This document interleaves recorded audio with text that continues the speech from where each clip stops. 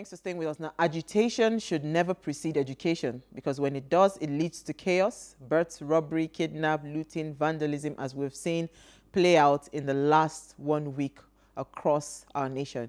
Now, if we really want a new Nigeria, what is the way forward? Let us hear what you have to say. Remember, you can join this conversation.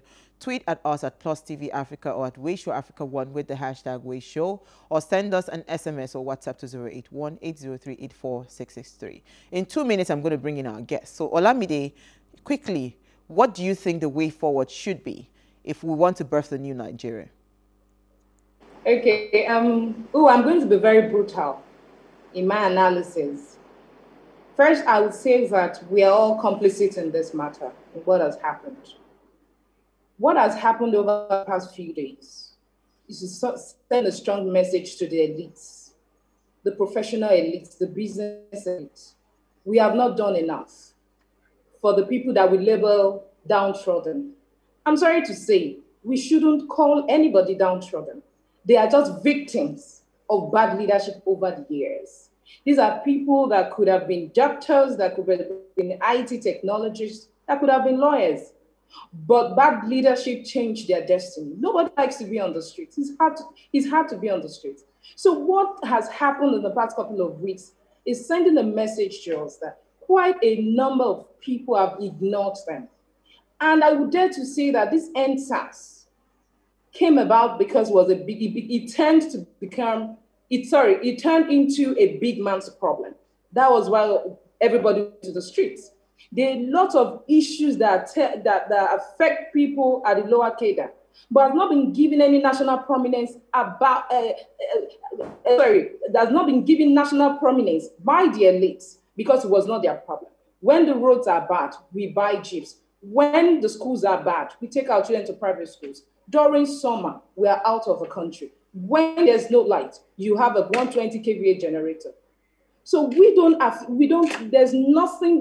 have not done anything to showcase the plight of the ordinary common man in Nigeria. The SARS problem came to national prominence because it was not affecting people that had jeeps, that had C classes, and all that. So when the protest stopped, they protested. That was another protest because they felt they were going to channel it towards the problems, the basic problems we had in Nigeria. But the emphasis was on EndSARS, and they saw beyond that. Because we have a little time, all the problems that was confronting us. How many people, we as people, how many of us do we carry with us? Do we carry along? Okay, so because we're running out, because we have a little time, so let me hear Isi's this thing before I bring in Olakule Soriyan. For me, the way forward to end this madness or this problem we are facing in Nigeria currently, I think it should start from the home. The mindset of the children, the mindset of the family should be reorientated.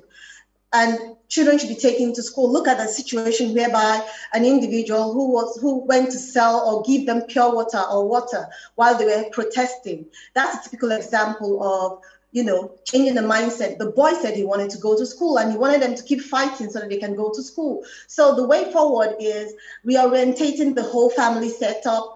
And we as parents, we shouldn't fail the younger generation that are coming up. That is the way forward. All right, so Olakule, and give them a good education. Olakule Soriyan is a polymath, iconoclast, catalytic thought leader, and a keynote speaker whose expression spans across the globe as he influences and shapes culture, globally. Thank you so much again for joining us this evening. He's joined us for a second time, 2 nights in a row, because we have to find practical solutions and, intelligent solutions, not just playing the same cards over and over again. Thank you so much, Olakule Soriyan, for joining us again. Thank you. Thank you, Uwa. Thank you, ladies. Thank you all for joining us. So, Kunle Soriyan, I want you to pick up from what Olamide said.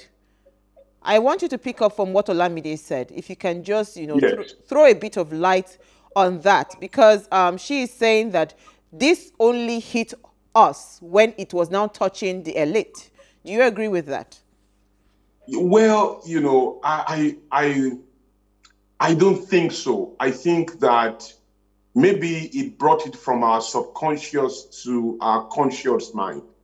because, the restlessness of the people at the bottom of the triangle has always been there. If you look at the last crisis that was going on with Nigerians in South Africa, the xenophobia. What is it called? Just left my mind. What's that the word? Xenophobia. The xenophobia. Xenophobia. With non-Black South Africans and how Nigerians were being killed. The same thing happened on a lower scale, what I call a lower resolution of the same thing. The malls were attacked in Lekki. A lot of things, guys were attacked in. So we've always, even the issues we face with, people just running 100 people busting into traffic and robbing everybody, like that in traffic. All of those things they've been there, right? I think this, because it has every eye on it, right, has brought it from our subconscious. Why do the rich as well and the elites have Mopol in their house, secure policemen following them everywhere? Because they are aware as well that safety has to be managed at a level that transcends the limits of what the security structure can offer. You see, so it's there. And when you look at it, everyone is a victim of a vicious, harsh system, right? Those who have Mopol by their side, they are victims too. You see, the challenges in our history has conditioned us to think strictly survival and to think like in the jungle, right? Is the survival of the fittest. The lion wakes up in the morning, they say, with the mindset that he must outrun the fastest gazelle. Then the gazelle wakes up in the morning with the mindset that if he's going to survive, he must outrun the fastest lion, right? That jungle mentality is what thrives in our societies. And so everybody's just looking for space. I am not going to be part of the idea that we have to point fingers. I'm not a finger-pointing person. I think crisis calls us to mental weaponry and inner clarity to take higher responsibility. And so what we have to do is to consider everybody, to point fingers seeking where the doer did could have done better or did not do much, or where anyone needs to measure up may not be enough. So we have to come into one place. The police officers are victims. The protesters are victims, right? It's just like two dead bodies trying to enter one coffin and struggling for space in one single coffin. It's still a coffin and they are still dead, right? That is why way forward conversations are key. Conversations about how do we go forward, how do we navigate are key, are critical. A lot of the guys who are shouting protest today don't even know how much of the evil in the system is already inside of them. You see people who have pledged, I will never marry a second wife because my father married a second wife. Then they criticize that all their youth years, only for them to begin to build their own dynasty. And before they know what is happening, they already have two girlfriends with two babies.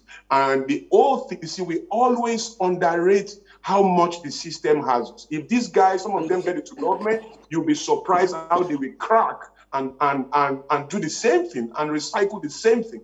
So we need to think bigger and operate from an helicopter view so that we can focus on the issue and solve the problems as necessary and critical. Okay, yeah. So when we are saying we're thinking bigger, so what do we start as a step? Because yesterday you mentioned something about agitation, preceding education, and that was very powerful for me because I held on strong to it to say, you know what, I think that is somebody's finally beginning to give me an understanding on what we should be looking forward to in terms of solutions. So what would that way forward look like? Yeah, the way forward is very critical. And like you said, and I emphasized strongly yesterday, we have to be careful to understand that efforts are a necessary part of all mobilization and organization. But efforts are not independent variables. They are dependent, because you can make a lot of efforts that does not give you the results you are looking for. You can prepare a gun, you can load it with bullets, you can go into the jungle to go kill a ram. If you stay in the jungle all night trying to kill an antelope, and then in the morning you return, shot all your bullets, you didn't catch any, It's not for lack of effort. It is for lack of precision, in that you have missed the critical goal, and that, if it's not managed well, can create what I call labor loss. So we want to ensure that 2 + 2 should give us 4. 4 is our goal. We should not console ourselves if we don't get to the target. And so that is my challenge with agitation that lacks education as its background. So can everyone hear me though? We can hear you. We can hear you. Yes, we can. We can hear you Yes, clearly. I can. Great. You know, so part of the reality is education of the masses. I said it very strongly yesterday. At the end of the day, when it comes to national transformation, efforts like nation building, right? When it comes to societal reformation and stuff like that, you know, particularly in a third world country, you have to understand that there is a very weak, large number of people at the bottom of the triangle, right? And those people are suffering critically from ignorance, fear, opacity, and poverty. It's a bad combination.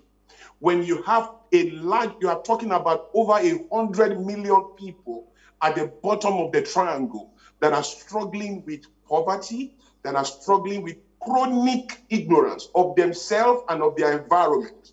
They are struggling with fear and anxiety. They are struggling with opacity, right?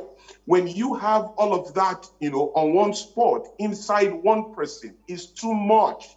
So if you bring any agitation on top of that, you had better stay in control of that agitation all through, because if you shut your eyes for one moment, all of that will erupt into, you know, an earthquake that even you, the owner of the agitation, cannot control. And that is what happened. For as long as the protesters, the elite conscious protesters were in charge of the protest, the guys were there, but they were calm. We must also understand that they were also infiltrated by outsiders, which is another symposium discussion. But all of that is not the way forward. You know, there are some key steps we're going to go into if we have the time, but I guess somebody is trying to say something. So yes, please, sir. I wanted to ask you, so what is education to you? How do we educate the masses to actually reorientate their mind and make them understand that that is not the way to go about looting, causing all kinds of ruckus around the nation? Great. So how do we educate them? Okay, let's first agree on what education is, right? The education I'm talking about is not academics, please. Exactly. Cannot happen in a classroom. I'm talking about informal education. And the objective is to take the masses to a place of consciousness where each one can experience its environment, number one. Two, can question it enough to find the options that exist in it. And then amongst those options, to know the ones to embrace as a matter of supreme importance and urgency. That is education. If you cannot experience your environment, if you cannot question your environment deep enough to create options, and then to know the ones to embrace as a matter of supreme importance and urgency, you are not educated, even if you have a PhD. And by that definition, even some of the conscious elites are not educated. Some of the people in front of agitation in our history are not educated enough. It's not about being a lawyer. It's not about being an accountant. It's having that consciousness and nimbleness to interpret the impact that is before you. And that is what is going on when you say a country is a first world country. Essentially, is the idea that beyond formal education, a lot of people do have clarity about the issues that govern the socioeconomic realities and political realities of the people of that environment.